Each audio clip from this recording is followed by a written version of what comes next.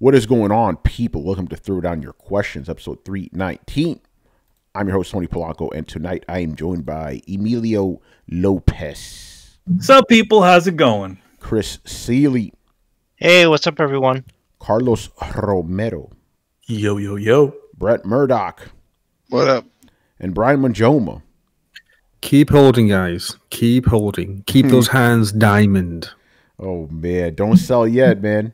Hold the line. All that shit. Adam will join us soon. He's watching the Royal Rumble. Oh, yeah, the Royal Rumble. Ooh, I'm dead. Macho Man came back to life. Undertaker, unretired. Hulk Hogan came back. Oh, man. All right.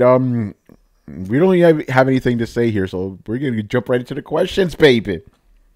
Into these questions by the fans. All right. Logic wins with the first question of the night. All right. Given the stellar February 2021 PS Plus lineup, more gamers will gravitate towards digital services. Do you believe Game Pass and PS Plus contribute to the death of physical media? Interesting question. Probably. My thing is, it did with Netflix. It did with CDs. It did with DVDs. I mean, it's only a matter of time. Yeah, I don't think Game Pass and PS Plus are contributing. They're just part of it. You know what I'm saying? Like, we're already going down this specific trajectory anyway of digital gaming anyway. So it's like Game Pass and PS Plus are like kind of like drops in a river, you know, at this point. Well, it's more like the progression, like the live services and things like that is the progression of everything else. If you think about it, all the physical media, like I would buy for PS4 and PS5. Like I have Demon Souls on disc. It's just a giant CD key. Yep. Everything else is downloaded, right? So what do I have on the disc? I have maybe a shell of a game. I don't even know if it's playable if I installed it. So most PS4 games are probably not playable if you install it raw without connecting online. So it's just a key, really. They've already started that. The natural progression is, streaming and whatnot. Now, we haven't dipped totally in that pool of GeForce Now and Stadia and all that stuff. Like, I'm not willing to go into that where your game is entirely out of your hands and you're streaming it.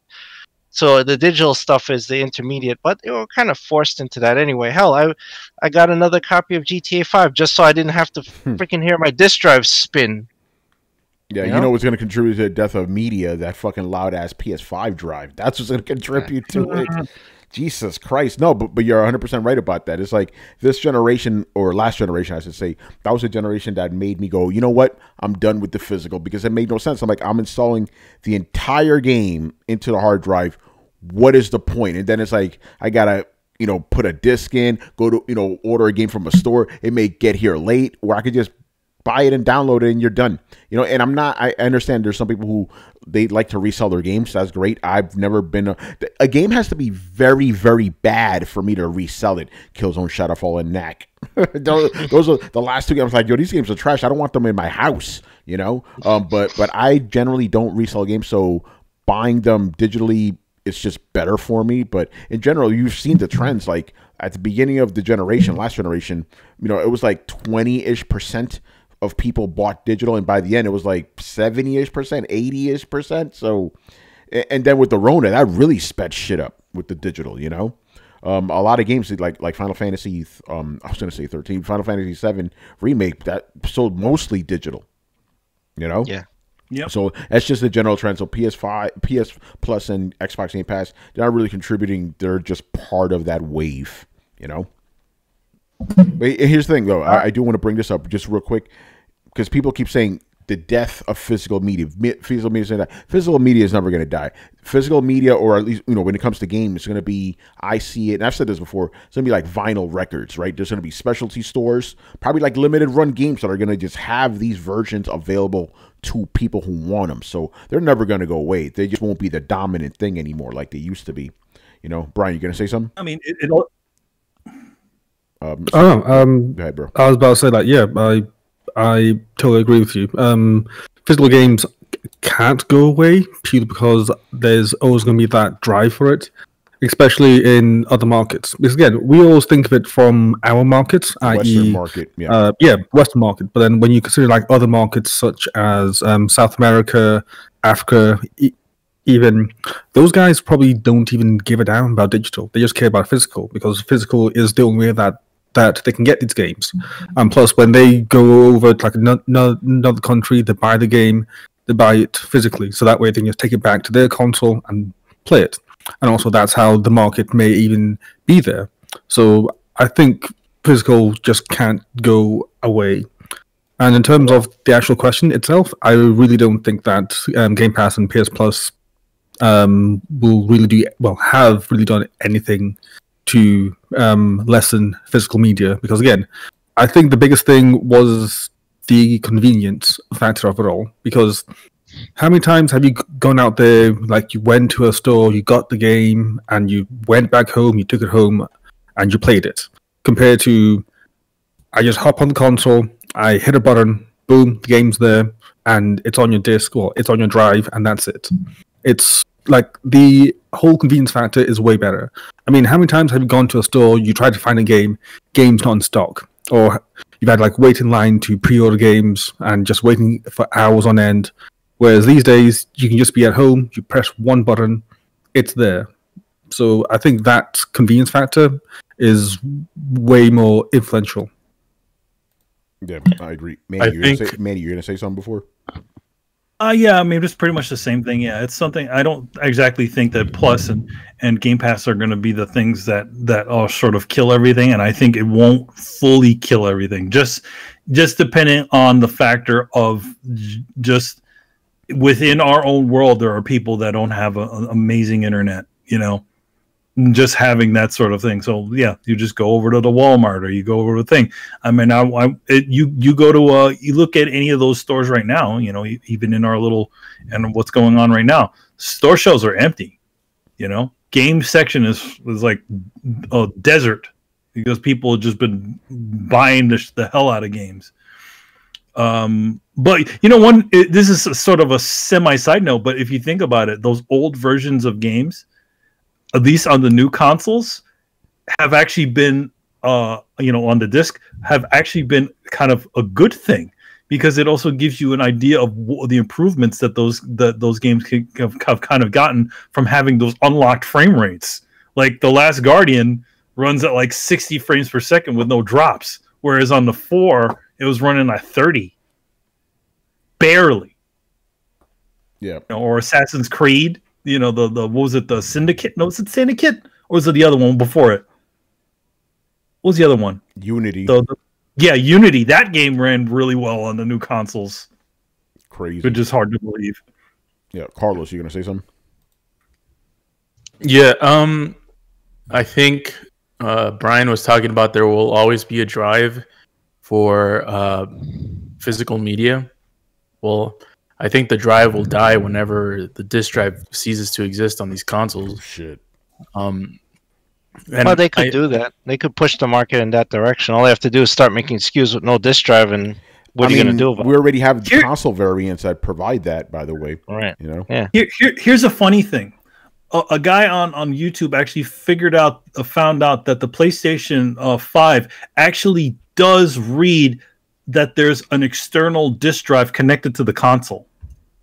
So he stuck a Blu-ray, essentially a Blu-ray thing in the console, and it saw the game on there, but it said that then it would, when he went onto it, it wouldn't play it or wouldn't install it from there. So theoretically, you could make a PlayStation 5 console or an Xbox Series X that doesn't include a disc, but if you still want to get, just one SKU that doesn't have a disc drive, and you could just, if you want to invest in a Blu-ray drive, you can always do that. Yeah. By the way, real quick aside, this is also me plugging some stuff right here. This is how anti-physical I am right now, right? I got sent a copy of Immortal Phoenix Rising, physical copy, PS5. I refuse to play that thing on my console. So I'm going to give it away to you guys. So on Thursday, I'm giving that game away to somebody. So that's how bad. Yeah, I'm like, listen, I am not trying to fuck with this. After GTA, I'm like, nope, I am not ever touching physical again. I am done. I am done. I am absolutely done with that shit. So yeah, stay tuned, people. On Thursday, we're going to give away a free physical copy of Immortal Phoenix Rising for the PS5. That's fun. Tony has quite a bit of very interesting games. Yeah, you also have to give away Mortal Shell, I believe, but we'll get to that when we get to that. What's up with all these Immortals? Yeah. Chris, you're gonna say Mortal Phoenix Riding. Chris, you're gonna say me? bro? Yeah. Are you good? Oh, I was gonna say that Brett would probably like that game. I heard it's very much like Breath of the Wild, the Phoenix Rising game. No weapon fragility, right? No, I don't think anybody does anything that retarded in the knockoffs. I think they learned that game. I'll probably play when it's on sale because I'm not trying to play another big giant 120-hour Ubisoft. Oh yeah, it's a game. big open world I'm game. good, I'm kind of good on those for now. Yeah. All right, I think we're done with this topic, so let's move on to the next one. By the way, you guys will notice because I took away the scrolly stuff from under us, so now I put the questions on there, and they look really good down there. They pop out. It's perfect. Are they Chirons? The Chirons, baby. All right, another question from Mr. Logic Wins. All right, with the recently rumored Death Stranding Extended Edition coming to the PlayStation 5 with new story content like Persona 5 Royal and Xenoblade DE, will remastered games with exclusive story content become the new DLC? Again, that Death Stranding thing is a rumor right now, so take that how you will. But he's right that we have been seeing remastered versions come with extra content. So he wants to know, is that going to be a thing moving forward with extended editions? Yeah, I think it's something that's always kind of happened. I mean, we've seen it with Game of the Year editions. Those things are essentially doing the same things. They're a lot of the DLCs just bundle into the game and repackaged, and it's like, okay, we're selling it again. Yeah, I think this is something that's gonna keep going. It's a trend that's gonna, I mean, it's a moneymaker for a lot of these people. I'm pretty sure we're gonna have another GTA remastered a couple this year, probably. Well, we are, yeah. They said it's coming this year. Remember, that was literally the first thing they announced during the PlayStation 5 reveal. GTA 5 is coming. All right, bro. And it's because I'm pretty sure, we're gonna have the game. We already have the game on the PS5. It's just the PS4 edition. And we probably gonna. I don't know if it was a free upgrade or what it was, but I'm pretty sure that Rockstar and the GTA team is gonna just repackage the GTA 5 for the PS5 edition, and it's gonna be it's gonna come with all this and all this that we already got as free DLC anyways, but it's gonna be repackaged in a way where it's they're selling you a new experience. Yeah.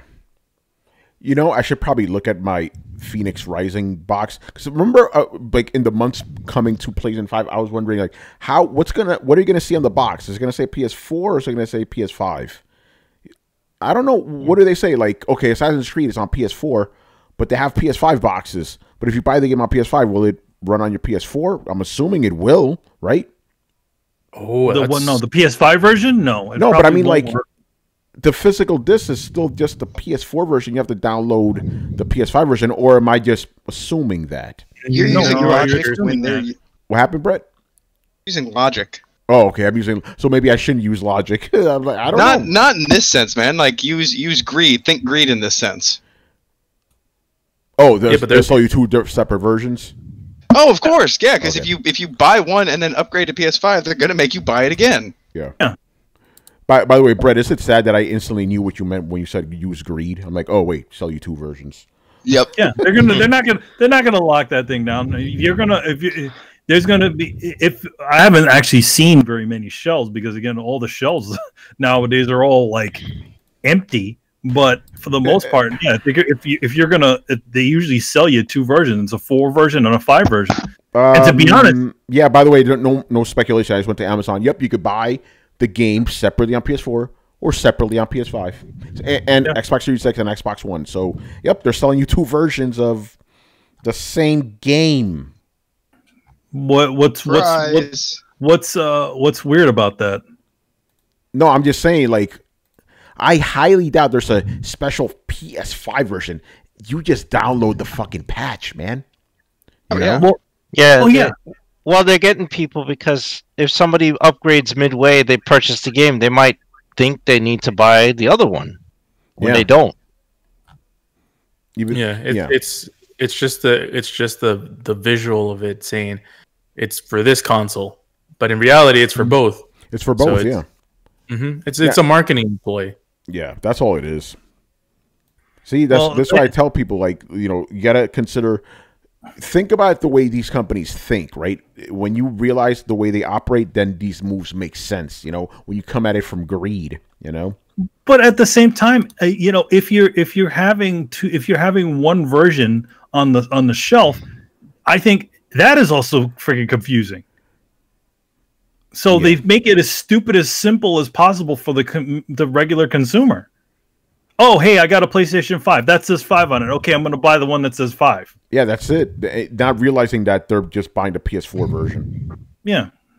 That's it. Because when they pop in that disc, it's just going to download the PS5 version. But they're also going to have the PS4 version, too, because remember, the game downloads twice, you know? Yeah, which is also another weird sort of thing, too.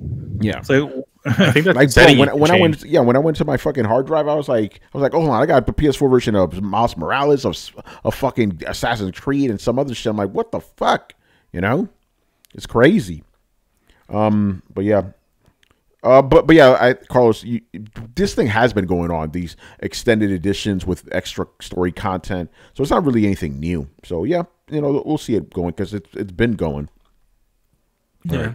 Simple enough. It's a good way to it's a good way to reintroduce a title into, you know, the public for those that just for some reason didn't get to play it when it came out. Yeah, pretty much. All right, that one's simple enough. Let's move on. All right, Mr. Black Metal Gamer. All right, by the way, Black Metal Gamer's in the chat right now. What's going on, brother? Now, Metal, you know we love you, man, but sometimes you ask us the same question a bunch of times. Because you're a heavy drinker and you forget. Like one of his questions. And he knows, man. Fuck out of here. I'm not saying nothing surprising. I know. Like one of his questions was, "What gaming franchise needs to retire?" This is the third time you've asked us that. We've answered you before though. But thankfully he asked a bonus question. So we're adding in your bonus questions. So that means you got your 2 questions for the week, sir. So you are good to go. All right. So first question. Will GameStop benefit? Do you think this GameStop stock fiasco will help or actually benefit GameStop in general as a business? We said this on Thursday. No, it won't in the long run. Chris, you could delve deeper into this. Will this actually help GameStop? Because I don't think it will at all. No, because the valuation was only based on this stage run on it from the Reddit guys, the retail and amateur investors. Wall like Street bets. This isn't. Yeah, this isn't based on some kind of big news. Like GameStop didn't announce something. They didn't have some big revelation about their brick and mortar business or whatever. This was completely external, completely unrelated to them. They have been failing consistently quarter over quarter. We've been talking about it on Throwdown for the last year and a half. They're constantly losing money. There's no upside to this for them, right? This upside was just for kind of sticking it to the hedge funds and the Reddit guys making some money, right? You know, so in that front, that was exciting, right? But for GameStop, this means nothing. Like their valuation is meaningless for their business. Nobody's going to invest in them because of this, because there's nothing that they can offer. This benefits them in no way, except it set their valuation to the moon, but that valuation is only based on completely external forces and is being investigated 8 ways from Sunday. So who knows what will happen afterward next week, you know? But also, here's another thing: like with all this money that they sort of got, essentially this lifeline that they pretty much got, you think that it also probably gives them the means to survive a bit longer until things sort of, you know, get a little bit better and people are actually able to go to stores and stuff? But that's where I think people are confused. You see, market capitalization does not equal liquidity. There's a difference. Liquidity is holdings that the company has that they can spend, but your market capitalization is based on the value of your shares, which can change at any time, as we saw. At one point last year, GameStop was trading at $2.57 a share. They were at their lowest point ever. Literally, you could take out pocket money and buy GameStop shares, right? On this Wednesday, it was up over $400 per share because these guys shot it up with the short squeeze they pulled on Melvin Capital and those guys. They squeezed them on their short bets to force the stock to skyrocket, and it was only because the NASDAQ and these guys halted it, which I kind of think is illegal and shady the way they stopped the trading. That valuation probably would have gone $600-700, maybe more, which would have been unheard of. And they would have lost way more money. I mean, for every $11 that GameStop went up, these guys were losing about $1 billion. Just think about that. But that valuation is just based on that market capitalization is just based on stock price. That's not liquidity. That's not money that GameStop can pull out and use to do anything, right? Yeah. So that's the difference. But one thing, Black Metal Gamer, he's in the chat right now. He's saying that he meant, his question was meant as like, do you think this will get casuals interested in GameStop, go into the stores, buy the games, and then help the company out? That's a temporary thing, man. This thing's gonna go away from the news cycle eventually. Then no one's gonna care. Yeah, this will this will incite casual investors. Like, here's the thing. This was never about GameStop. This was about a corpse bleeding out on the ground and how many vultures could get to it first. And then the vultures got there, and there were too many of them, and they started a bidding war over a rotting cow carcass. It's more about power and who wins the bid, who wins the money, than the actual thing. Nobody wants GameStop. They're all looking for an excuse. I mean, the whole thing is designed to sell GameStop.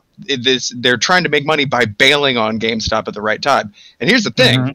Even if that wasn't the case, with this incredible increase in valuation, I virtually guarantee you everybody on that board just cashed out. They have they don't fucking care at all about the company anymore. So it's essentially leaderless at this point. I mean, I'm sure they have a leader there, but they're looking to transfer to another company or put as much money in their golden parachute as possible. That company is not even trying to function internally anymore.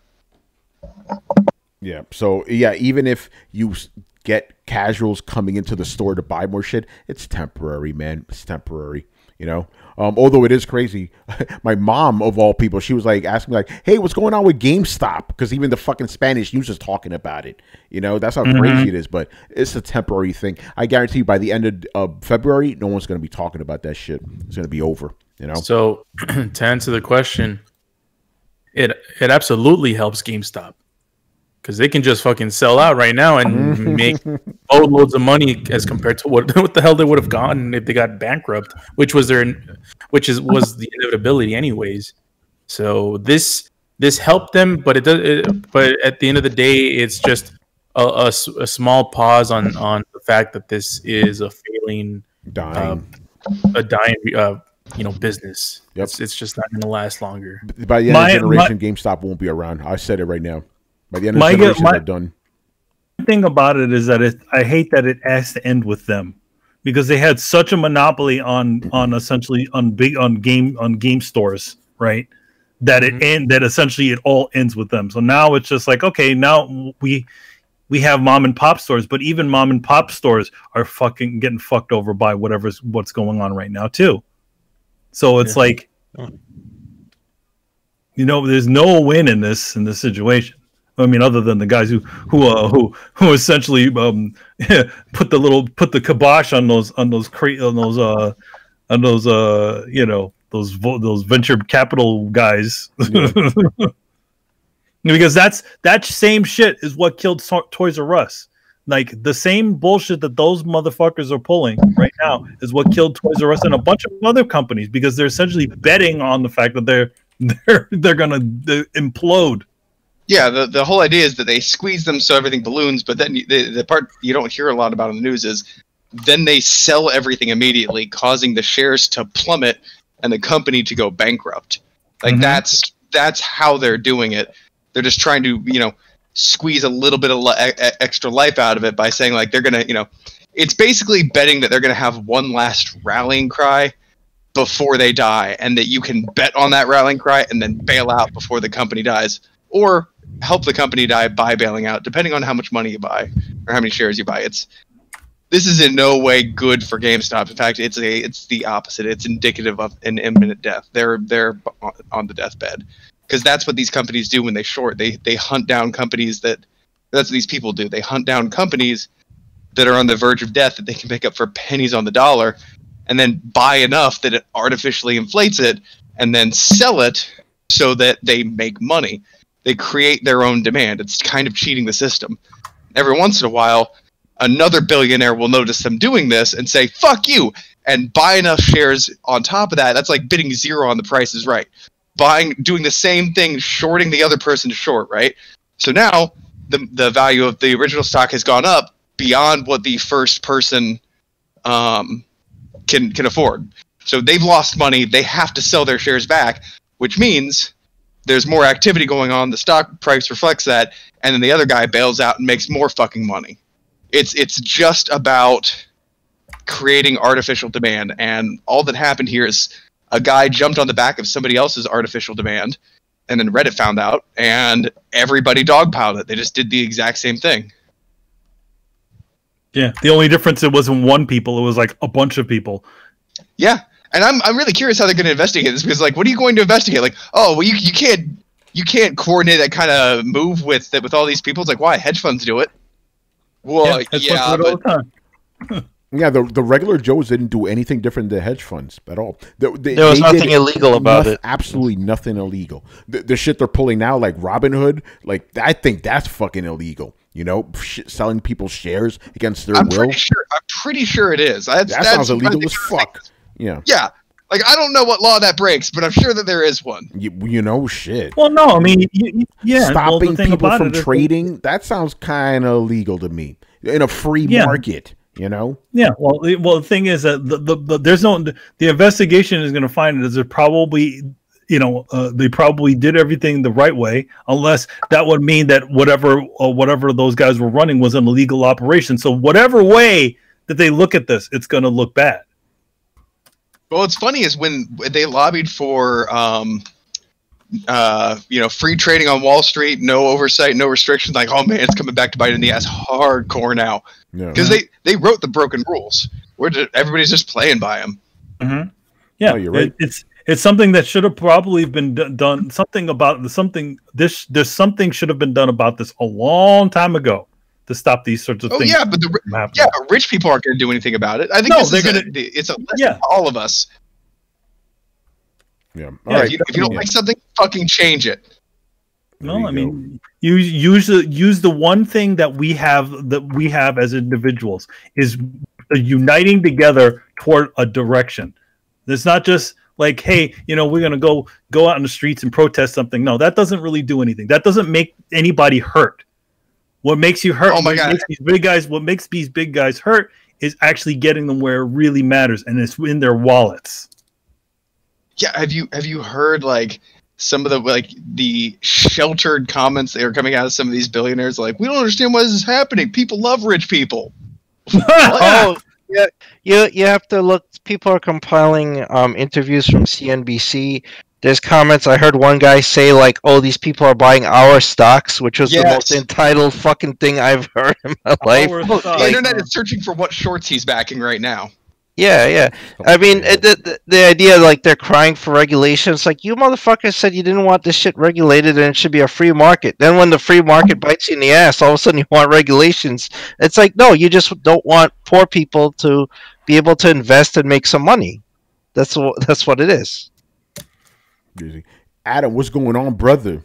Shit. Yo. Yeah, woke him up. What's going on? Talking about them games, man. You already know.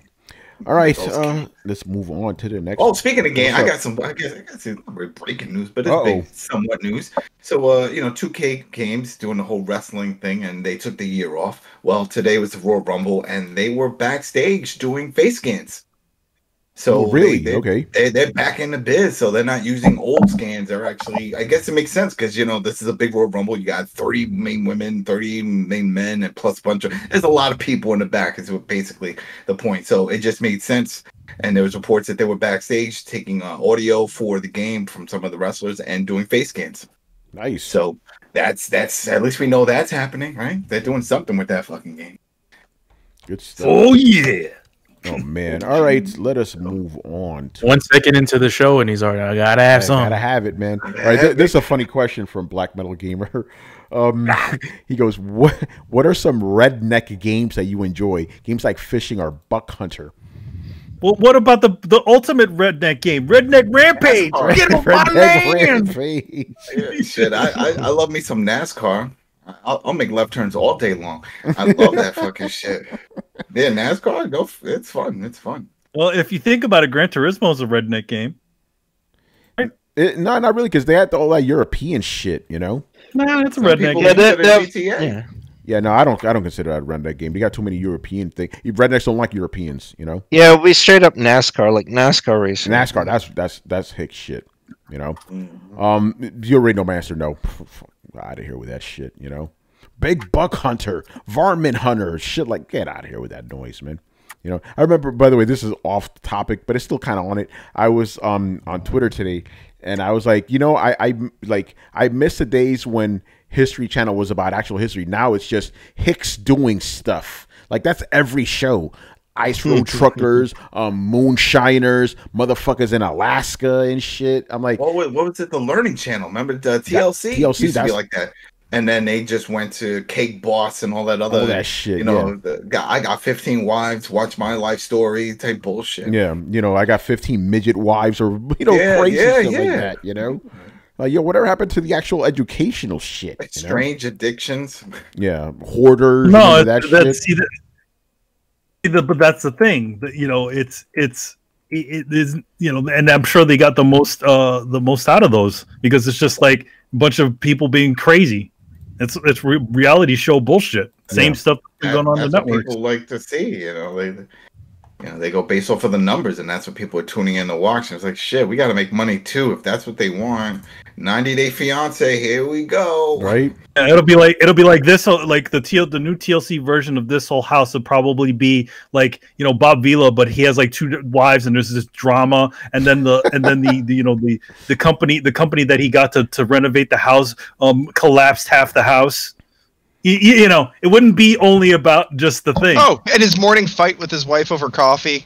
Yeah, exactly. Yeah, it'll be that. I'm still surprised The Bachelor and The Bachelorette, those type of shows are still going. People watch that shit, man. It's crazy. What a waste of time.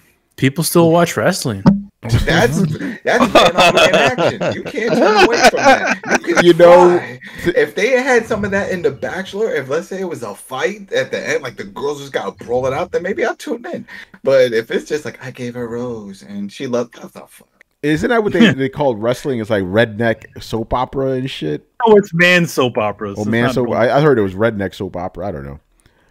It's hilarious. You were watching wrestling. Does that make you a redneck boy? Yeah, I guess it does. Go take him down, Undertaker. Yeah. Undertaker. But no, hey, listen, I'm not the one that came up with that name. That's what people have called it. I have not called it that. I don't think I've ever heard of the redneck soap opera. Oh yeah, I've heard that one before. Again, I didn't make it up. That's what people have said. Who are these people? Yeah, I don't really consider it like redneck stuff because wrestling is kind of universal. I see it. People like fighting. What is wrestling if they're just PG gladiator games? People like that shit. It's crazy. My timeline is just a whole bunch of white, black, Hispanic people talking about wrestling. Yeah, man. Shit. Me and Adam's grandma still watches wrestling every week. Adam froze. Oh, he did. Oh, he's frozen. We're talking about wrestling. You could have handled it. Oh shit. Oh, shit is crazy. All right, let us move on. It's a PC crash, by the way. Yeah, these things happen. Oh, did he text us? Yeah, he just texted us. Yeah, he just texted. Yeah, I'm just gonna perpetually look down now. Wait, there. Oh, now he's all right. Now he's loading. It's funny because he's not a wheel on my side. He's still like he's frozen. loading. He's loading now. All right, let's move on. Next question. This one is from John Christ. What is going on, man? He's back to asking some questions. Now, this is something he's been tweeting a lot about. He's very upset about this. So he goes, "What's this? Why do you believe Sony skimped on proper home theater support for Tempest 3D audio and HDMI 2.1 standard features prior to launch? The hardware has been around for longer, yet Xbox properly supports VRR, variable refresh rate, object-based audio, etc. So he feels that Sony really dropped the ball hard when it comes to the audio, home theater audio, compared to Xbox. So what do you guys? I have no idea about this. So I mean, it's funny. It's funny because I think the biggest concern they were with audio is mostly the actual headphones. Like it seems like they put most of the effort into the headphone, the virtual what is it, surround sound in the headphone, the 3D system sound thing. Yeah, I don't know. I'm not exactly sure why they didn't include a lot of the home feature abilities. But at the same time, if you think about it, Microsoft doesn't have the same sort of development on their 3D sound. You put on headphones with their console, it sounds just normal stereo. So, yeah, I think the reason why Microsoft used it is because it's currently existing technology. It's already out there, so it doesn't take that much to apply to it. Sony was actually putting sort of development into something specific and new. So my guess is that they just dropped one, in for the other. Now, variable frame rates. Now that's a different story. I don't know exactly why they would have done that with frame rates, because they claim that an upcoming patch is going to install it, but who knows? Yeah, and I think that's the PS5. Everything that's useful comes in a patch, like folders, VRR, the expandable M.2 drive. Is this console actually complete? If this console was a game, it'd be Cyberpunk. Man. He's got a good point. All right, so we're switching roles. Brett, and Cyberpunk. Man, paint that console yellow. Shit.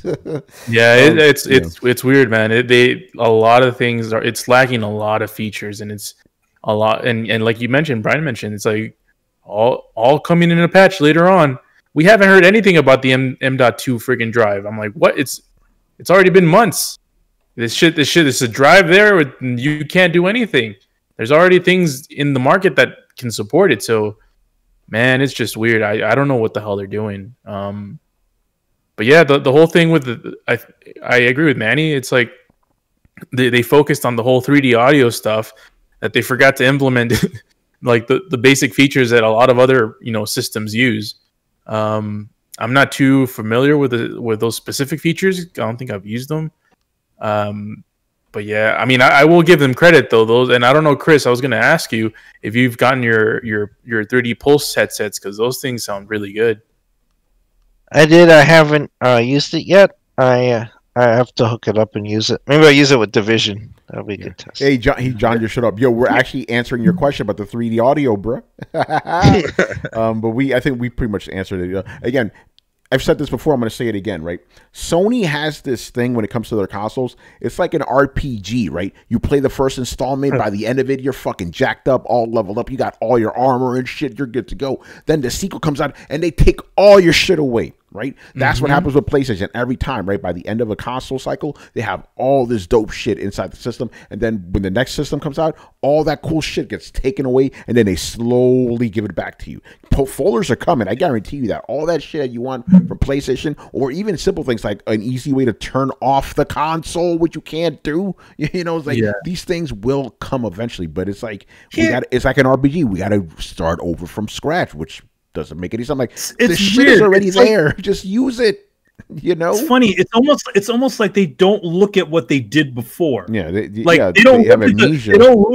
don't look at the latest version of whatever their previous operation system was and go, oh hey, okay, people seem to like all this, so then we'll do something very similar, but with but slicker.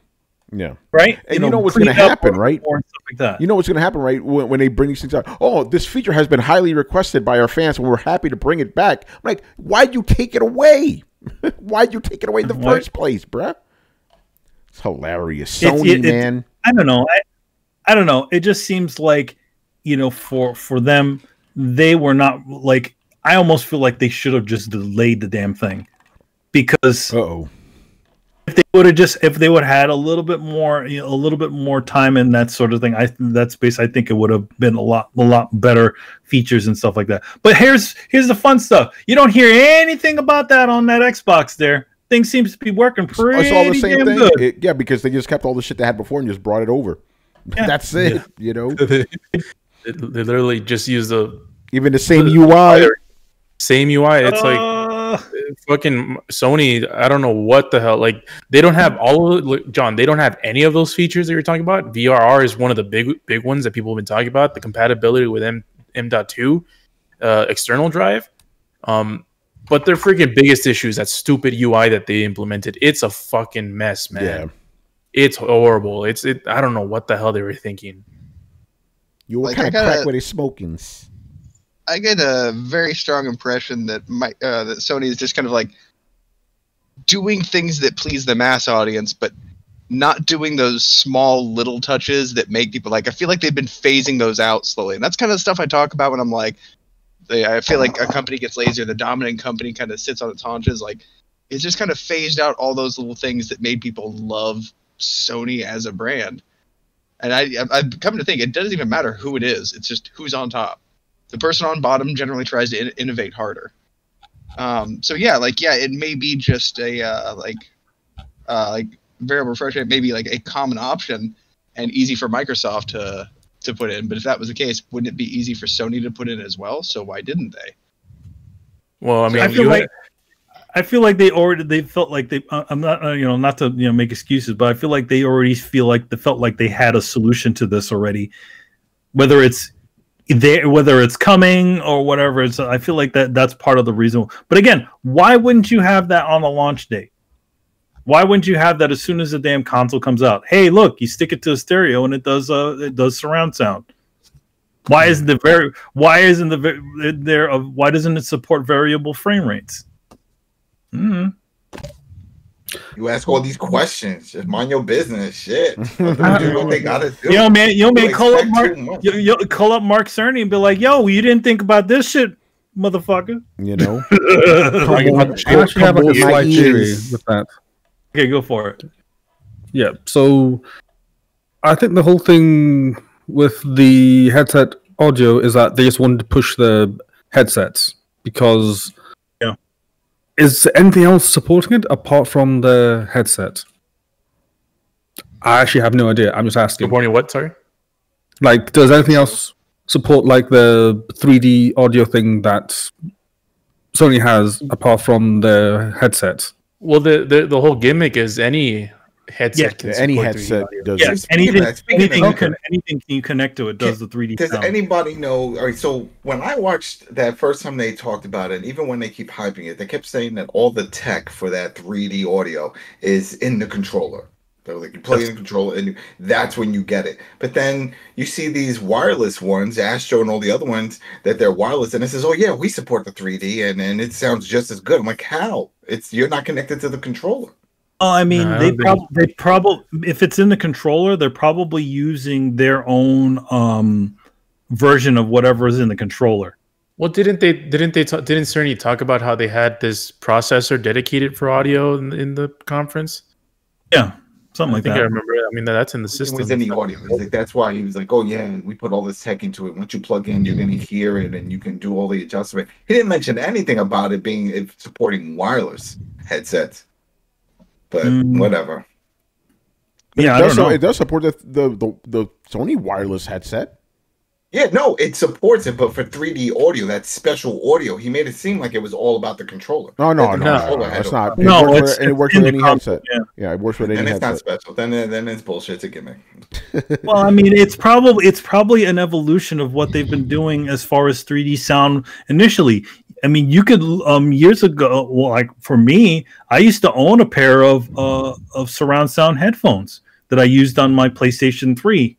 You use the optical port, and you stick it to there, and you can get a virtual surround. It reprocesses the surround sound system that usually goes through your stereo. So it's probably some sort of evolution of that. Probably taking advantage of hearing, like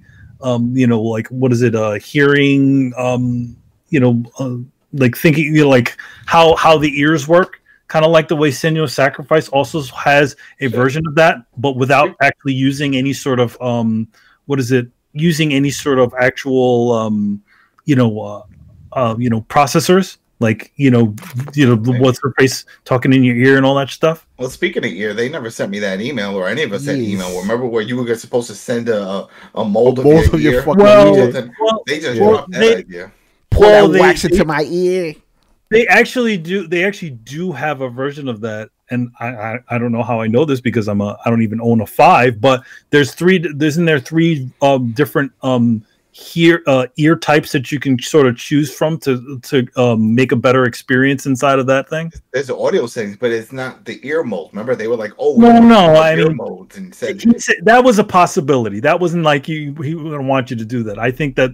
They're them simplifying that is choosing a different type of mode or ear type that you have within their system, unless you have weird ears like Vulcan ears. Don't work.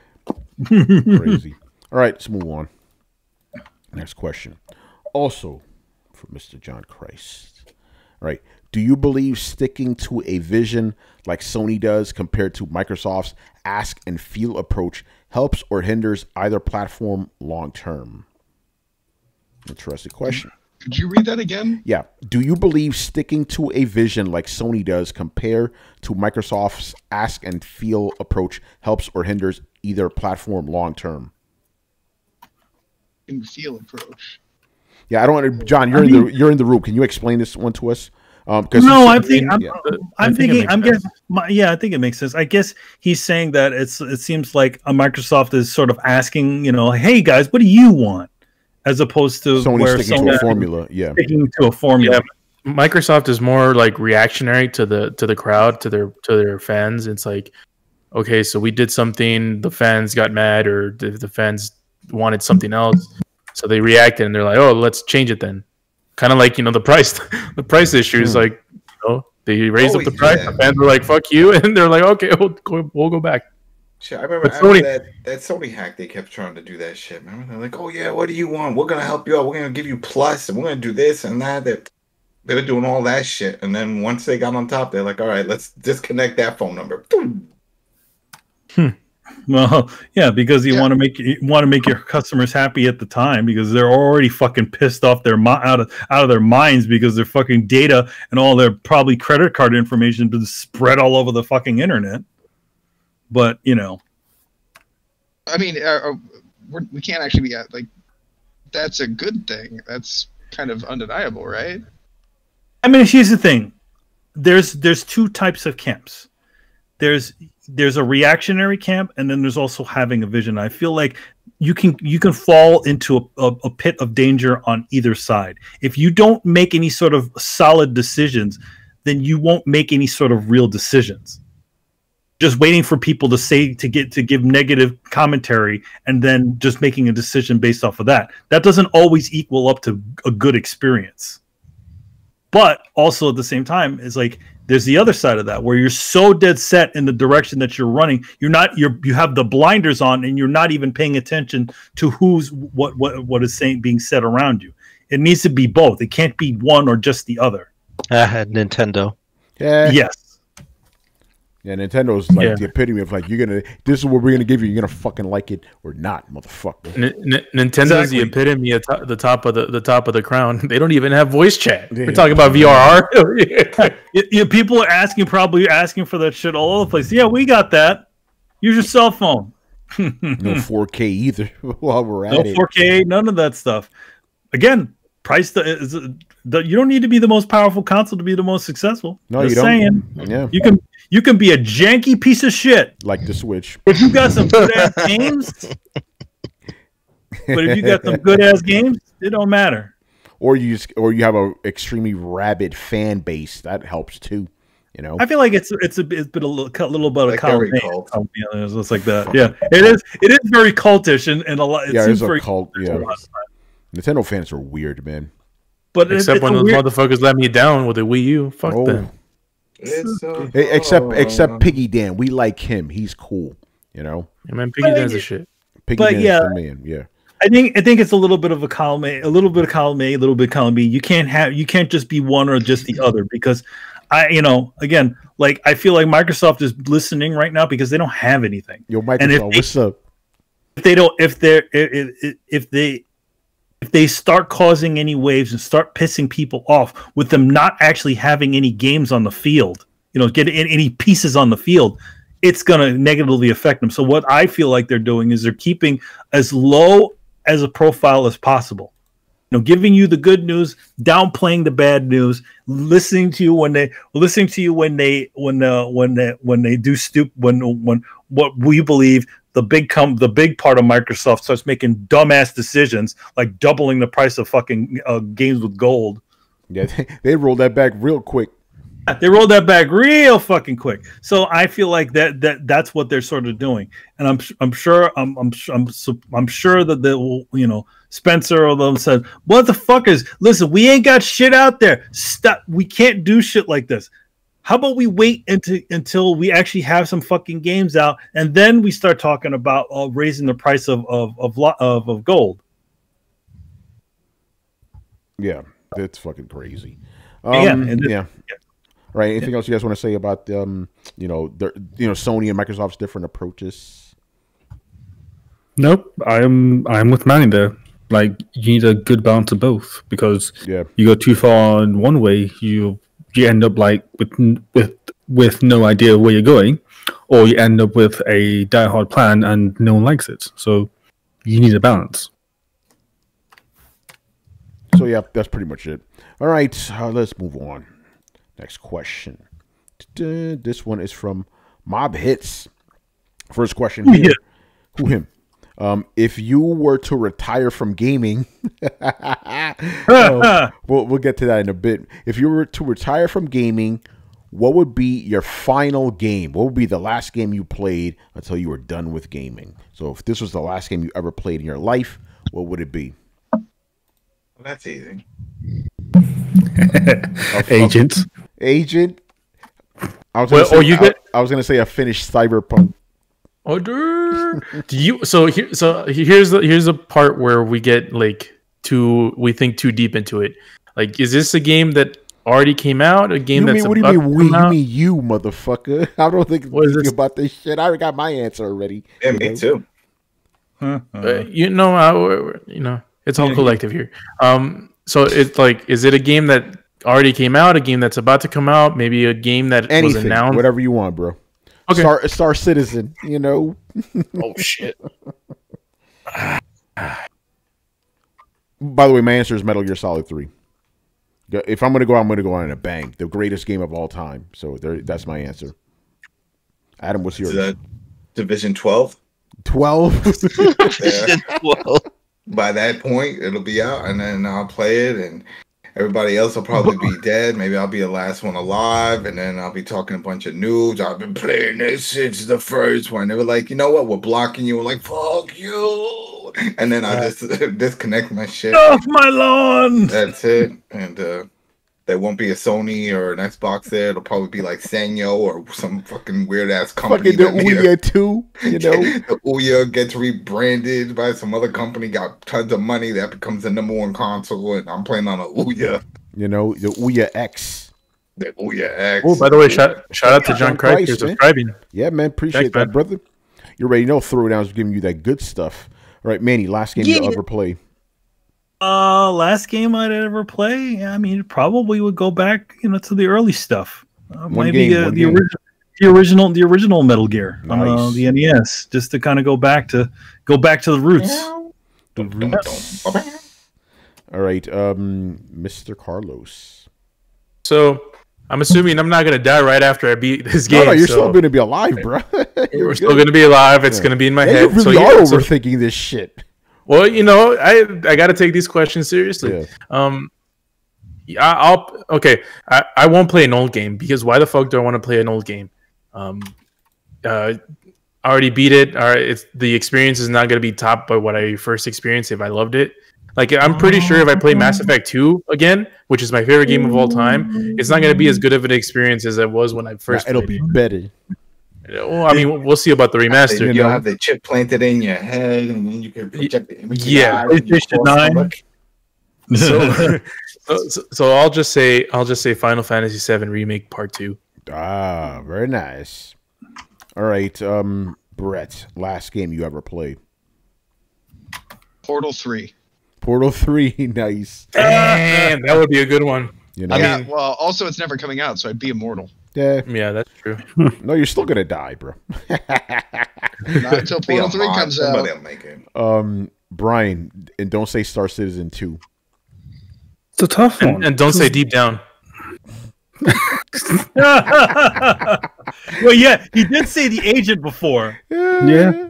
Okay. So, in all seriousness, last game to play before I retire. So, it has to be something that I wouldn't mind just saying, okay, I had a good run. So, it has to be either my favorite game of all time or a game that I really like to play. And Carl's already brought up the idea that it can't be something I've already played before because it won't be the same as the first time. So hence I'll get like a slightly lesser experience. So it's basically I'm trying to think of an answer while vamping at the same time, which is really quite difficult. I can come back to you if you need time, bro. I think just have to play it safe. GTA San Andreas. Oh, nice. Like, Okay.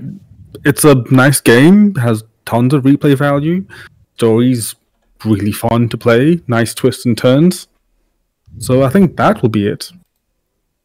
Nice. All right. And Chris. Well, I guess I could retire now because I got my Demon Souls remake, so I'm done. I'm done. All right, Done, everyone. Good night. Yeah, that's it. Night. He's done. I'm leaving the industry. Hasta The luego, industry. man. I'm done. I'm done. I left the industry. I left the industry. By the way, Mob Hits also asked us, what games do we wish never existed? We've answered that before in the past, bro. So leave that out of there. All right, let us move on to the next question. This one is from... hold on, did I get that shit right? Oh, yes. Yeah, Mob Hits. One more time. Say it again. Showing the monkey. All right. One of the best things that came out of the Resident Evil 8 demo was the 3D audio. What game can you see blowing your mind that can use this type of game immersion? So I guess... Oh, that's an easy one. All right, which one? Hellblade 2? Yeah. Oh, duh. yeah. I was... Great minds, man. Great minds. Yeah. Of course.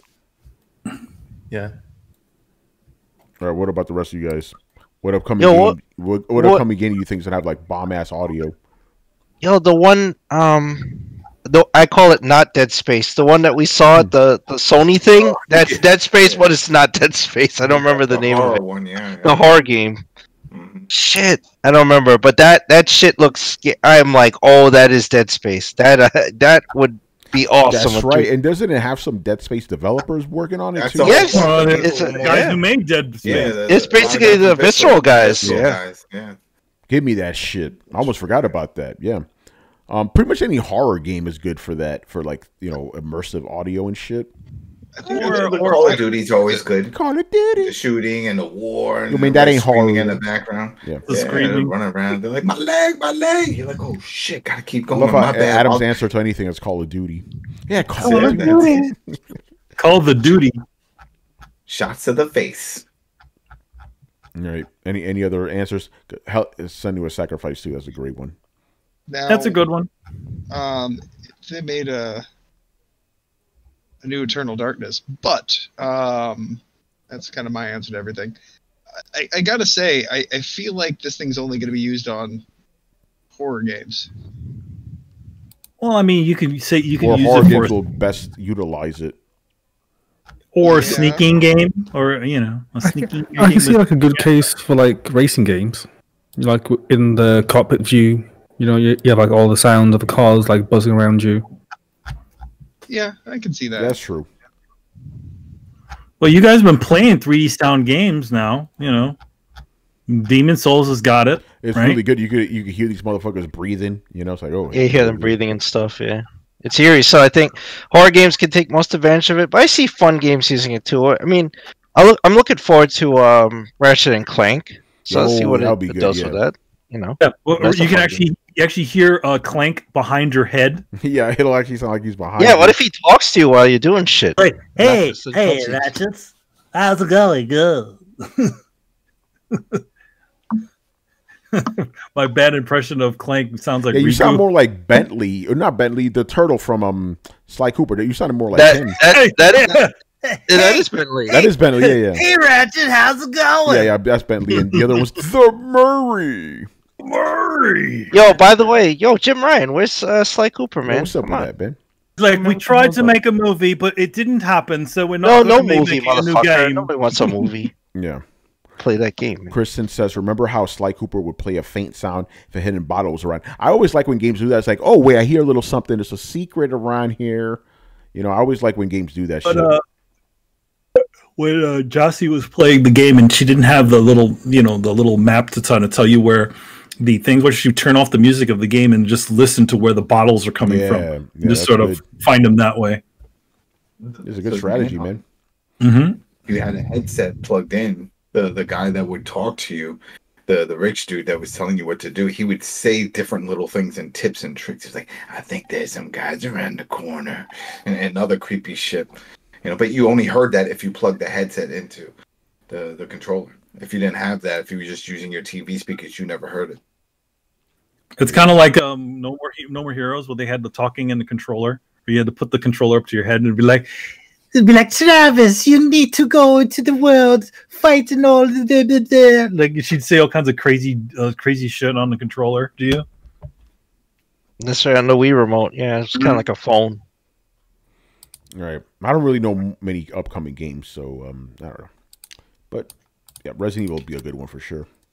Resident Evil. All right, moving on. 4. This one is from Roman in the house. Roman. This one's kind of Roman, tied to Resident Evil here. All right. Capcom started out this decade strong, or last decade strong, with its most profitable year ever. Oh, no, he's talking about this decade, 2020s, yeah. Capcom started off this decade strong with its most profitable year ever, building off of highly rated games over the last couple of years. Did you think Capcom would come back as strong as it has?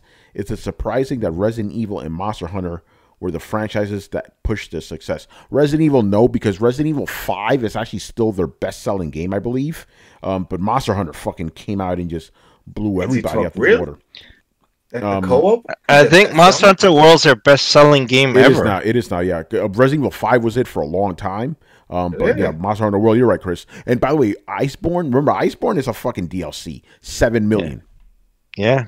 It's crazy, man. So, no, and here's the thing. I love me some motherfucking Capcom. That was my favorite company in the 90s, straight up, right? But they fell off, in the 2000s and shit. They fell off hard. Fucking Bionic Commando. Kings in the going to arcade talk with all about the that. fighting games. Yeah, but last gen they came back strong. Like, they came out with a lot of good shit. The only thing I will say this, right? Capcom, you almost 90% there, right? You came back. Not only did they bring back a bunch of like old games that we love, remastered and all that, they brought it back to a bunch of new stuff, but they have not came back with the main thing they're known for, fighting games, right? Street Fighter V was fucked up. I know it's a really good state right now, but it was a bad launch. Marvel vs. Capcom Infinite, trash. I'm not even mincing my words about that. Trash. From beginning to end, trash. Right? So if Capcom gets that part right, fighting games, who the fuck is making all that noise? Damn, I'm trying to talk. But yeah, Capcom, that's the only thing, because Resident Evil came back strong. A bunch of their they brought back a bunch of their old arcade games and shit. They remastered a bunch they did so well. They just need that. They just need the fighting games. Fix the fighting, and they need to fix Bionic Commando. No, they don't. Up when they did that last one with the dreads, and they need to. They redeemed themselves with the 2D Bionic Commandos. When they did the Redux and stuff for remakes. But bring it back. First, bring another one. Bring a new one. You don't need to bring that back. Just give that one time. But like we said before, because we've talked about this in the past, Capcom does also still need to bring more new IPs. I think we're finally going to be getting some this generation. But, because they kind of had to reset everything by bringing back their old games. And everybody loved those. But now we need some more new shit. The last new one. I just keep thinking Dead Rising. I don't know what was the last new IP that they created. Damn. That's why Down didn't come out. So I used to think Deep like Down the didn't come last out, one was Dead Rising when that came out. I was like, oh shit, what is They this? must have come out with something. They had to You have would think. something. But everything they had, it feels like it was sequels and remakes. That's all Dragon's they've been Dogma. doing. Yeah. I think that's it. Yeah, guess so. But yeah, 2012. Damn. but no, I kind of didn't see. Actually, I'm gonna keep it real. I kind of was not really pessimistic, but I was kind of not hopeful about Japanese games in general starting last generation, right? Because the PS3 era, it was abysmal with Japanese games. It was because they were just trying so hard to be like Western games, right? So Capcom rode the wave of Japanese games resurgence. If you guys remember the last episode of last year, when we were talking about what do we think were the biggest stories of the generation, my story was the resurgence of Japan, right?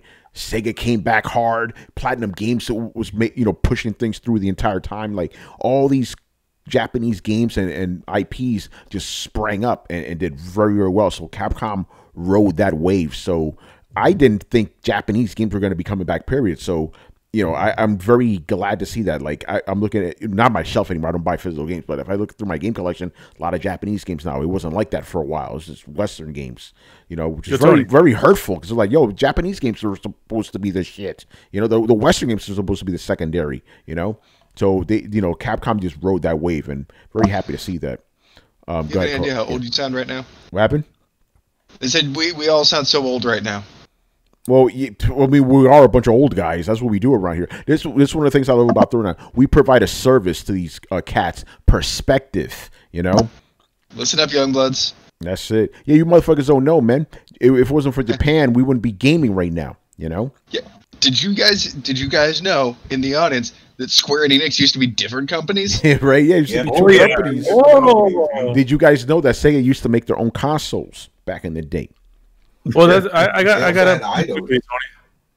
So you said Capcom was your favorite company of the 90s? Yes.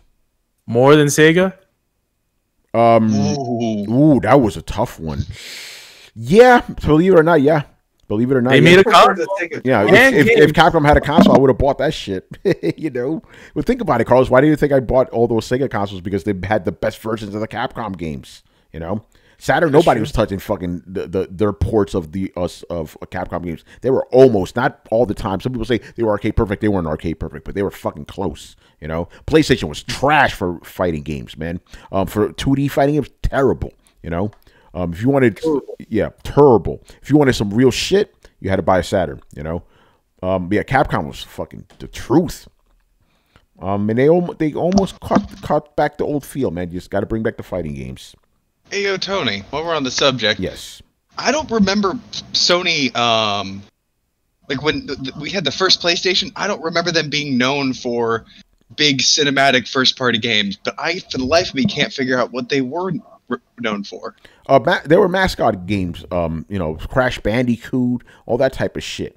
Twisted Metal, remember the fucking clown? That was a mascot, too, Okay, so they kind of sprang out of the ashes of the N64. That makes sense. Not the ashes of N64. No. They sprang from the ashes of the failed Nintendo deal. There we go. That's what I wanted to say. Yeah, the ashes of the Nintendo disc. And here's the thing: Sony did what Sega did as far as like the attitude, and just took it to the next level, right? And Sony smartly said, "Hey, you know what? Games, they're for everybody. You play you play games in your world, then you go back to doing your own thing. It wasn't like a kiddie thing. So they helped elevate it. Because so Sega was sort of trying to hit the more older. They weren't the older markets, young adults, teenagers, not just little kiddie games. Oh, that's right. Yeah. Sony started the casual console. Yeah, they kind of did start that. Yeah. Remember the whole tagline, like "Live in your world, play in ours." That was their whole tagline for the PlayStation 1. Yeah, they were for the working adult. So, and then you look at all the titles that they had originally. They had, Mortal Kombat. Was it 3? That was a launch one, and so was they had games they had games like Loaded and Reloaded, the Twisted Metal games, those sorts of things. Yeah. All right, I think we can move on. But yeah, shout out to Capcom, man. All right. Oh, Capcom. Capcom. Bye-bye. All right. Oh shit. I don't think I have my Chiron here, but and I think. Oh, by the way, Pragmata. That's going to be a new Capcom IP. So there you go, Adam. Oh, we'll see. We'll see. Oh, you think hey, maybe another Deep Down, right? That might be another Deep Down. They're announcing games before they even start them. Yeah. Do you guys ever think that Capcom? I mean, I know that they went down for a while and they're starting to make good games again. But do you ever think they could reach their stride like they did in the heyday? No, I don't think any company can, to be honest. Really? Yeah. Not some money. I think it's money. Because the nostalgia will always override whatever new shit is there, Yeah. Well, no, I mean, like back in the day, Capcom was a heavy hitter in the industry. Now they're, let's be honest, not. No, no. Actually, no, Brad. I see what you're saying. No, they actually are back bigger than ever. They're making way more money now than they did before. So yeah. But it's also the fact that there's more players playing now than there was. Like Monster Hunter alone made him one of the biggest. Monster Hunter was made by a sub company of that. It's still Capcom, dude. You can't dismiss that. No, it does. But I'm not putting all my eggs in that basket. You know what I'm saying? Like, you got to give me something else too, not just Monster Hunter. Okay, Resident Evil. There you go. They have been killing it with Resident Evil. There you go. Those two alone, man. They're one of the big players. They made success. Yeah, it's not like they can reach a heyday. They've actually surpassed their heyday in terms of money. Well, in terms of money, but not in terms of franchises. No, not in terms of franchise. They've definitely consolidated just some core franchises that sell. Tony, everybody's making more money now. Money's worth more money. Yeah, that's not to call you specifically out, but like I have that people make that argument to me all the time. Like, oh, it's one of the highest grossing movies of all time. Like, yeah, movies, everything makes more because of inflation alone. But that's not just to say like increasing audience too. So, but well, that's what we're saying. The audience is that there's a lot more people playing games than there was in the original heyday of the Capcom. So they have overcome their heyday in terms of. Let's talk at market percentage. Yeah, like you're moving the goalposts right now, bro. Just saying, No. That's what I'm trying to say. Like back in the day, they were like one of 5-10 companies that basically dominated and ruled the gaming kingdom. They were fucking House Lannister. Like. Now they feel like a second-tier studio that still produces really quality stuff, but really leans on. And if I put both of them in, like, yeah, they're doing really well, but like otherwise, they're just the Resident Evil studio. Yeah, but think about it. What's Rockstar now? They're just the GTA studio. They are. Rockstar's gone down in my book because of that. Yeah, but again, they're making the most fucking money they've ever made. So I guess it depends on what you're looking for. But they don't. But in general, Brett, you notice that from a lot of companies, they're not releasing a ton of varied games. They're releasing a lot of the same type of games. Even Ubisoft, they have like 5 big franchises. They're all the same game, basically. Yeah, this is true. I'm trying to think of anybody who doesn't follow that rule. No, they all do. They all do. The sad thing about it all is because now the expectation of these games is so high. Now the only surefire thing to do, kind of like Hollywood, is to release recognizable titles from back in the day when things didn't cost stupidly expensive prices to actually create them. Yeah. So by that regard, Capcom is not doing anything different than the other big guys are doing, focusing on 2 or 3 big titles. They're not doing anything different. Okay, so maybe I should be ranking them up there with Ubisoft. You should be, because they're up there with Ubisoft. They are. All right. Well, you've successfully changed my mind. Thank you for the discussion. All right. Good stuff, they man. Jerked off and they go Thank you for your candor, sir. They go into something different that's not good. Then you end up with like a Nickelback situation with Roadrunner Records. We don't talk about that fucking band. That's what I'm saying. They had all these great bands, and then there was Nickelback in there, and I'm like, is that correct? That was like who this band? One of these things is not like the other. Exactly. I was like, why'd they do that? They tried to, diverse, and that didn't work out. But yeah, think about it. Even a prog band like Dream Theater fits into Roadrunner better than Nickelback. Because they're at least heavy. Nickelback's trash. Anyways, move on. Then that's when the fans go, "Well, I love Nickelback." I'll say the trash. Trash. You know what? Nickelback is trash, and I will defend that to my dying breath. I don't care who says it. I will die on that hill. Fuck that band. His lyrics, he's talking about breaking into his girl's house and raping her. Wait, what? What? Oh, Let's move on, man. Jesus Christ! All right. Okay. This show contains adult content. Yeah, that's Your discretion is advised. That's why we got that intro. That's why we got that intro, man. All right. Besides video and music streaming services, are there any other apps you think would be interesting if they were available on consoles? Here's his example. With GameStop and the markets in the news, I found myself wondering how a stock trading app could look in a console environment. Just a random thought, maybe Comixology or another e-reader type service. So, yeah, what other kind of out of the left field apps would you like to see on a console that you think could actually kind of fit on a console? Like, you know. The stock market. Yeah, if you imagine like play Call of Duty and then trade some stocks. I don't want to see other fucking apps. There's too many fucking apps. Uh-oh. Stop it with the fucking app. Go to the web browser. You have to have a thousand different apps for every single portion of your fucking life. Stop it. I don't want to have a goddamn app. I don't want it, you fucking kids.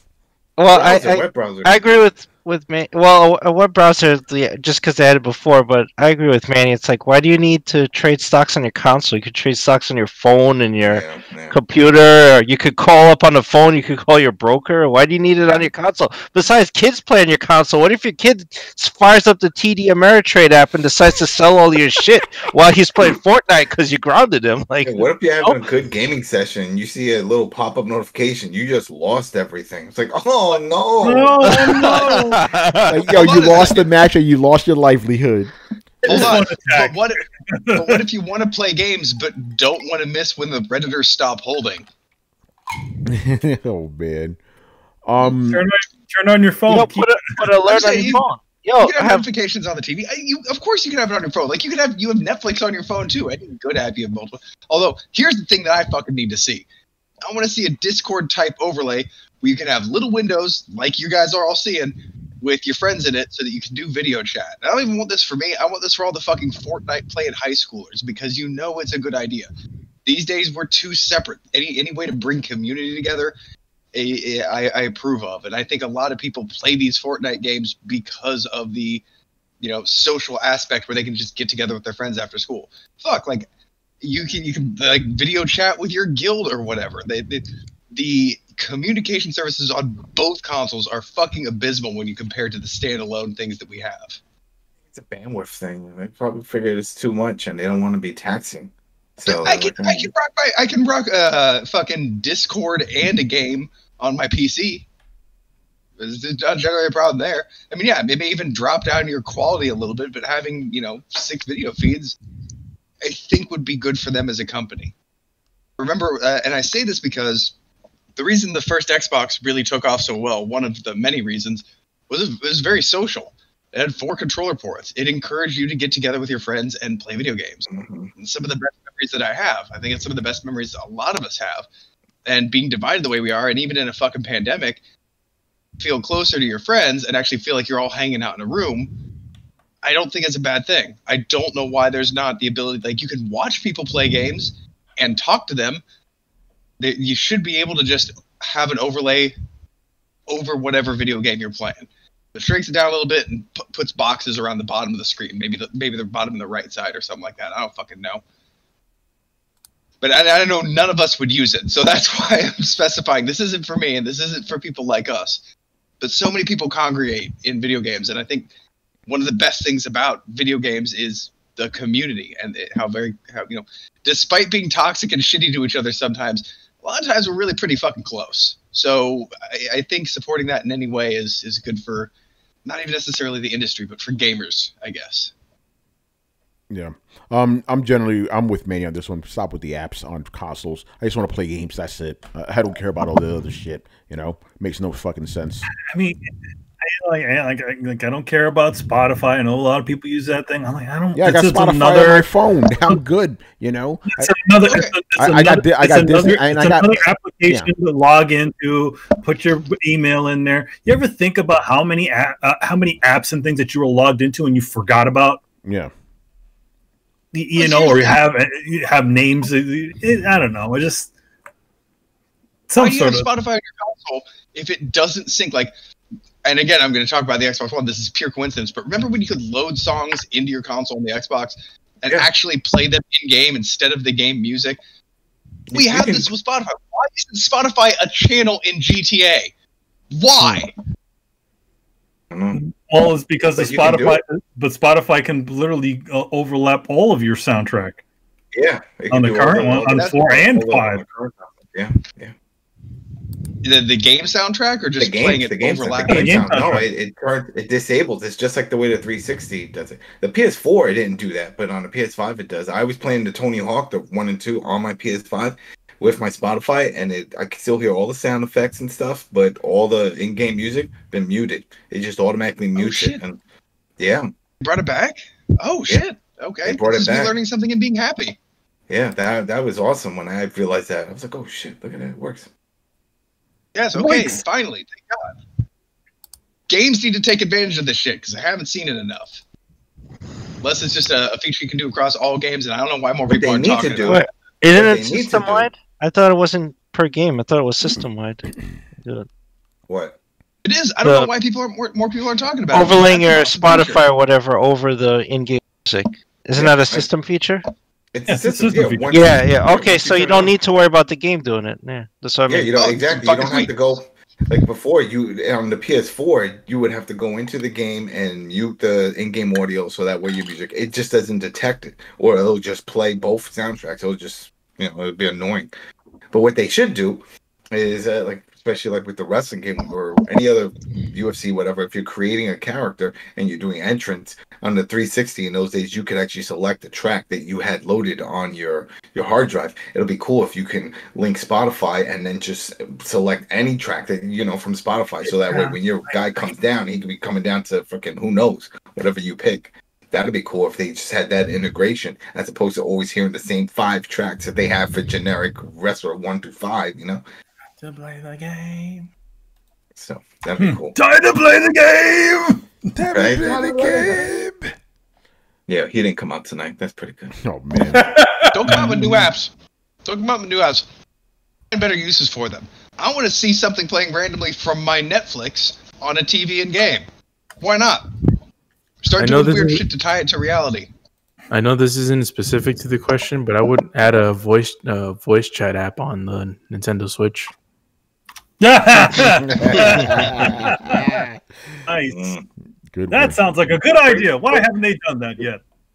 Bring back that Netflix feature where we could all sit like the science theater. Remember Mystery Science Theater? Yeah, Mystery Science Theater where you're in the room and you could just bring that feature back. That was fun. Go to watch movies with a bunch of people and you had your little avatar at the bottom. Sitting there watching it. PlayStation Home. By the way, the Oculus has a game like that or a feature like that where you're watching a movie with your headset on, your buddy has a headset on, and he's actually sitting next to you and shit. You can look at each other. That's creepy. Yeah, that's creepy. So you could do that too if you want. Can you think about it? Like, wait, do they have to be next to you? Like, let's say no, they don't have to. They can sit wherever they want in the theater. It's a big open theater. No, but I mean, but like, let's say if you're all right. Let's say if that's the case, and then you're just chilling at home watching, and you think you're in this big open area, and then all of a sudden you look over and you see somebody in the back staring at you. Yeah, but you know your friend is in there. You already would have pre-done this. Like, hey, hop in my game. Yeah, like, hey, hop in my game, and you're like, okay, cool. So yeah. And then you look back and he's like right next to you. Yeah, he's like, hey, what's up? Hey, Tony. Yeah, no, that would become this game of like stalking your friend in the movie theater. Yeah. That's crazy. All right, man. I'm sorry, Manny. Go ahead. Go ahead, Manny. Oh, yeah, you like essentially make your own little horror movie. You essentially appear behind the other guy. That's all I would do with it. But like, I do want to ask you, Home did suck, but if they made a Home that didn't suck, is anybody other than me interested? Adam? Yeah, why not? Nobody? I'll go with it. Yeah, Manny, what about you? You're a big Home guy. I mean, I go into it every so often. I thought it was an interesting idea, but at the same time, there was absolutely nothing to do in the world of PlayStation Home. None of the stuff none of the stuff ran good. Like, like if you did, they did have a movie theater that you could sit down and watch things in, but buffering in that shit was horrible. Yeah, that's what I'm saying. Like, if they managed to do it correctly, I'd be on board. Don't bring back that awkward monstrosity that you had. I think it was begging to be killed. But like, yeah, it was a good concept. I always kind of liked the idea. Second Life. For a second, like, That's what I was going with. well, it's not even that. Like, so back in the 90s, when they still didn't know they couldn't decide what format every PC should be in, but it was all still Windows based. I had this desktop. It came with the computer that my parents had bought, and it was basically like you logged in and you were in a living room, and there was like a library off to the side that like had a shelf with like computer games and shit. From the living room, you could still see like the games that were on the shelf, and it was kind of like a point and click, like you point and click and move around. And so like you drop in the office, you could drop into the arcade, you could drop into the library where all your storage stuff was. It organized things thematically, and it was actually a really kind of cool experience. You could toggle it off and just go straight to Windows, but I actually really liked like popping in and being like, okay, so I'm going to go to the living room and do some media stuff, or am I going to go to the arcade and do some video gaming or some PC gaming? I thought it was a really cool concept. And then they came out with PlayStation Home, which was kind of the same idea, but now you had an avatar. You could decorate little apartments to show like all the swag that you fucking get from dominating games. Like, can you imagine how many fucking like Tony's little apartment thing would be tripped out? And like, instead of just looking at a list of trophies, you could walk through a room full of like an actual trophy. They promised that The shit. trophy room. Yeah, Yeah, they promised that shit. You know, they promised it, but fucking That'd be Phil awesome. Harrison, man. yeah, And hey, they could make all the trophies. another.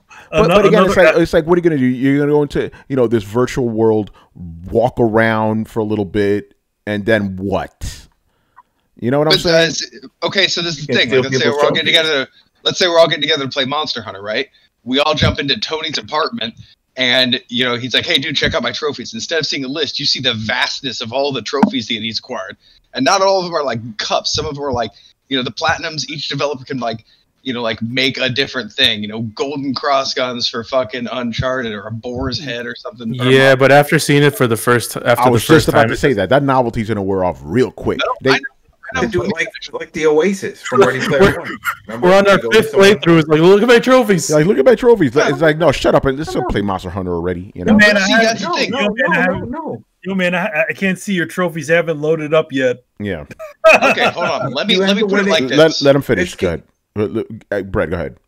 Okay, if we all want to launch a game right now together, like if we all want to launch Monster Hunter together, we already have to drop into a menu. We already have to drop into a room.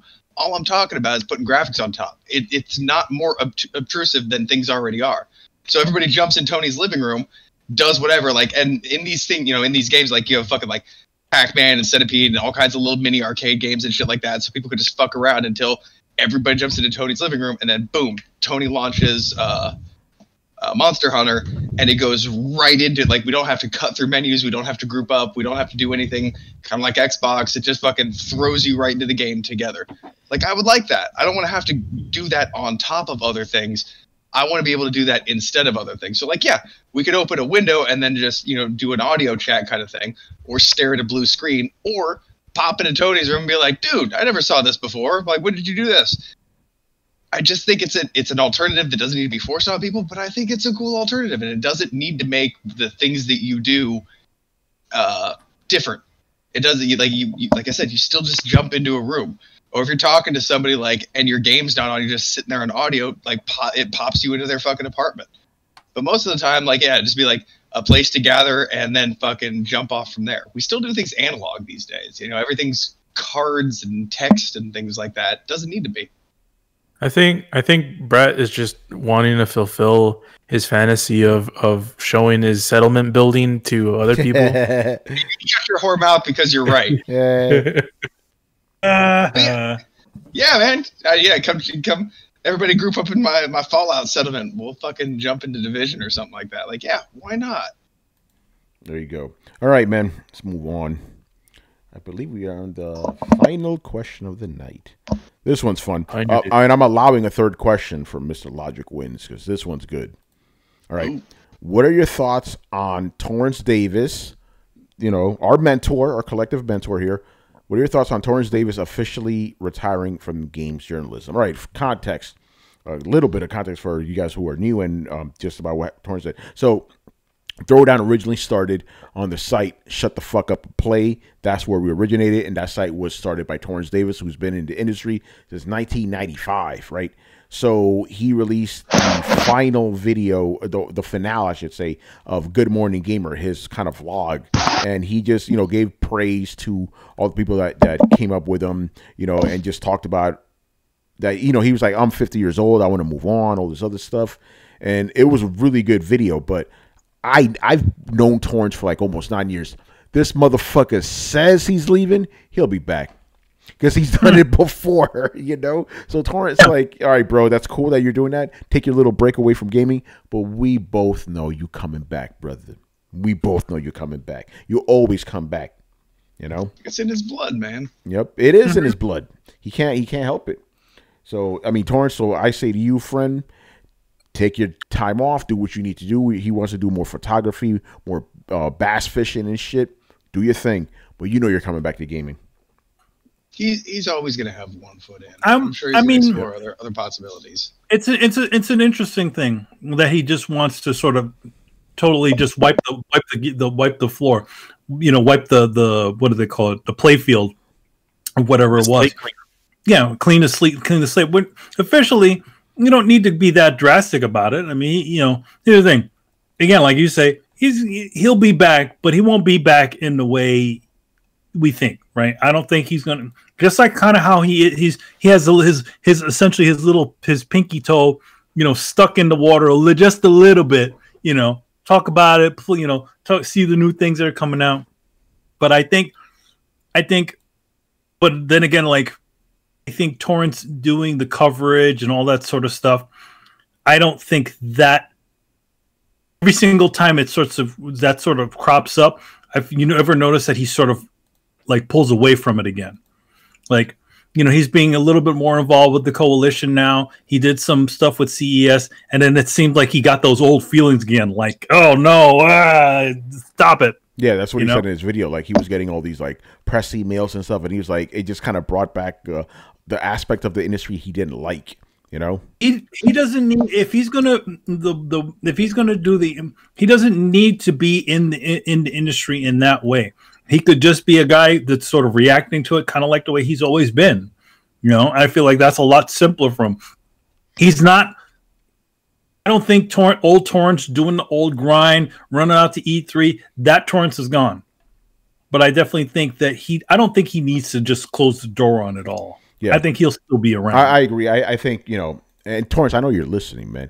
I think the step is a little too over dramatic. Just being real right now, because Torrence, you don't even put out that many morning gamers to begin with. You do one morning gamer maybe once or twice a month. You can still keep doing that, you know. Yeah. Once or twice a month. Could be every 3 months. Don't matter. Yeah. I'm not saying that you shouldn't. I'm not saying you shouldn't go. But again, you know, part of the reason why we closed down, why STFU and Play was closed down, was because you wanted to pursue those things in your life. You know, those interests that you have. So I would say, like, the biggest part of all of this, Torrence, is actually taking that step, going into that zone that is not exactly safe. So, yeah. I mean, you've been saying that you want to do the things that you want to do. You want to do music. It's been 10 years now. How to really do it? Yeah, exactly, Torrence. And I'm going to say it, video games are not taking up that much of your time, man. You know, I don't think video games are it. Dude, I know where it comes from, though. Like, I'm constantly in touch with my clients, so it makes it difficult to get out of, you know, quote-unquote tattoo life. And you start to enter this point where you're having this low-grade anxiety because you're kind of on call. You know something's going to happen. You know that there's work ahead of you. And I know that that's always the case, but there comes a point where it starts to create more anxiety. Like, you know, just like looking through those emails, be like, God damn it, this is a fucking chore. Now I need to organize all this shit. I'm not looking forward to any of this. He should have never jumped into that side into that side. He should have I think he sort of, when the whole coalition thing came along, I think he jumped into that whole coverage, reviewing things, all that sort of stuff, which is the key reason why he close down STFU and play, other than also keeping his wanting to do pursue his own things. But I think the biggest part of this is not you don't need to be a part of it that way. You could just show up every so often, like the Yeti, and say what's up. Okay, the perfect segue. My advice to Torrence, if you are listening, you don't need to be an active agent anymore. You don't need to be out there doing interviews and doing reviews and doing all this stuff as official business, because that puts a lot of pressure on you. But I would say, I think you've evolved beyond that. You've been in the industry long enough, and you know enough people that you're more of an icon. You're more of a personality, and personality takes a lot of that pressure off, because you just react to stuff you feel like reacting to. So I think it's my advice would be to start thinking more like a personality, in the sense of like Angry Joe or something like that. Like, you don't even have to. None of these guys, nobody posts regularly forever. But there are some people that kind of hang out the wings, that when stuff happens, they pop out, give their 2 cents, and then turn on, mute their Twitter and bail. And you always have that option. I know a lot of people would miss Torrence if he completely bailed out of the industry.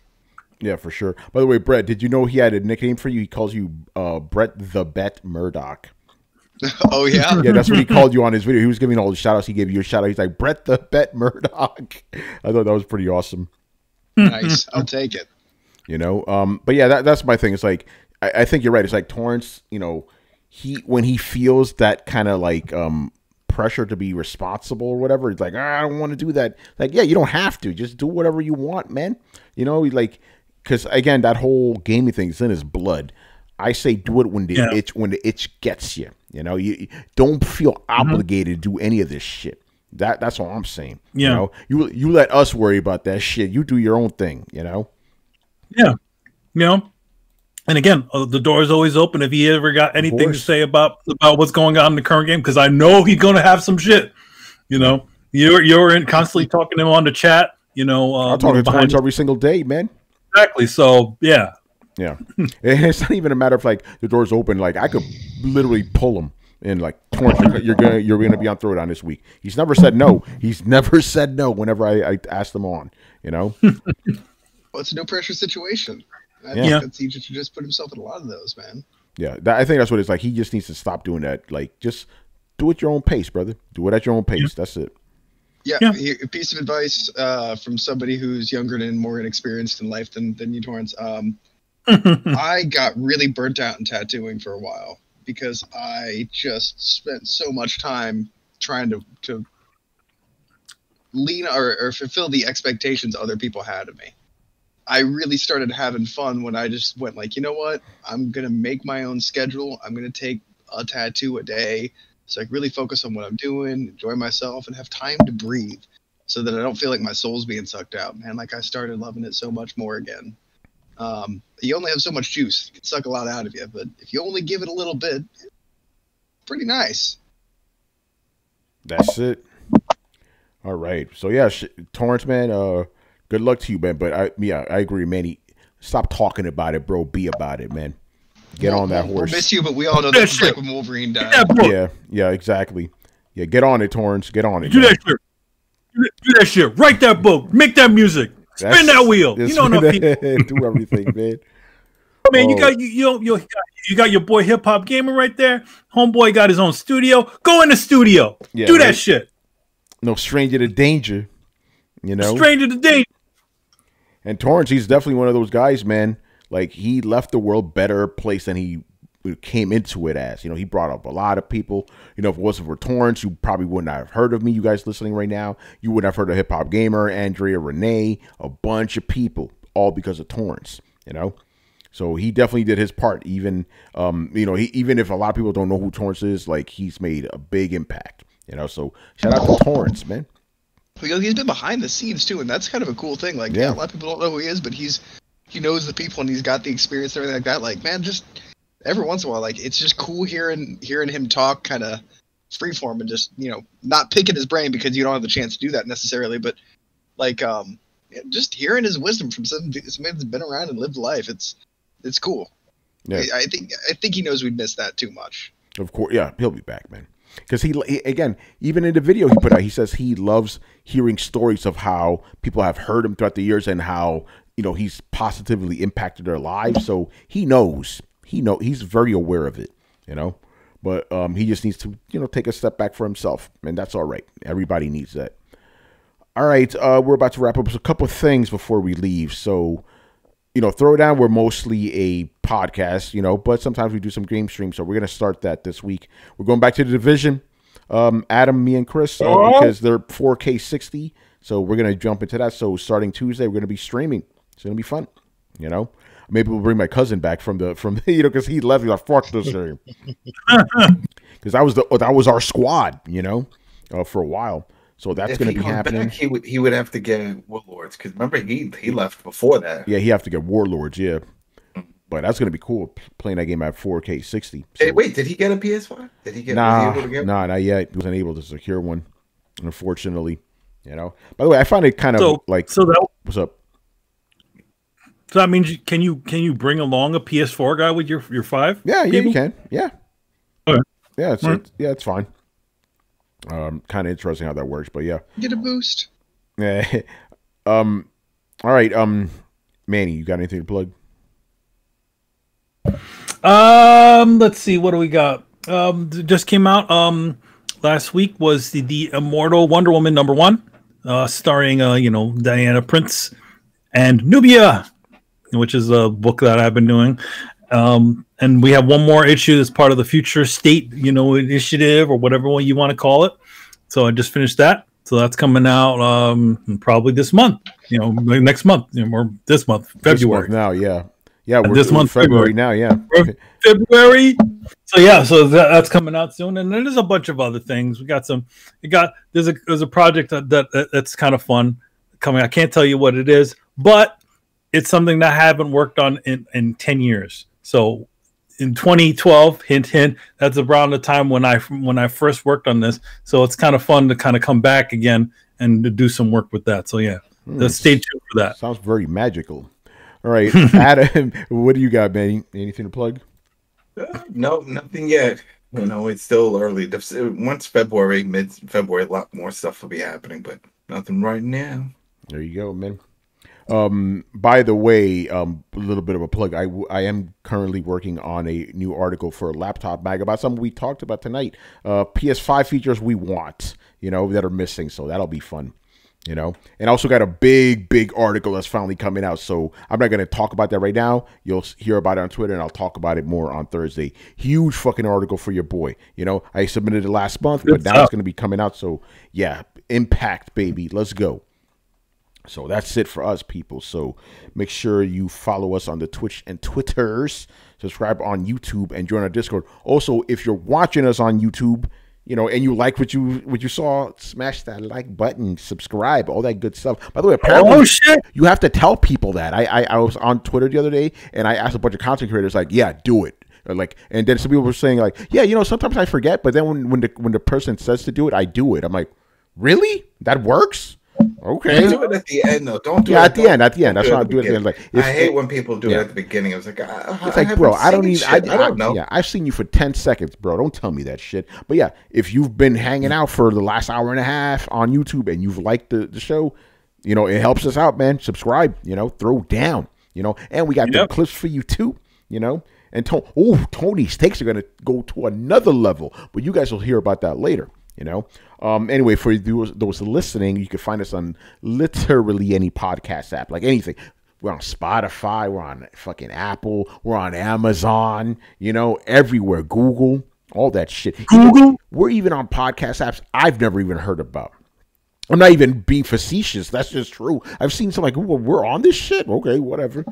So any podcast app, Throwdown Show, baby. And of course, visit throwdownshow.com. That's our Audio Boom page, and you see list of many of our past episodes, not all of them, but most of them, all the ones that count for the past year, and links to everything down below, people.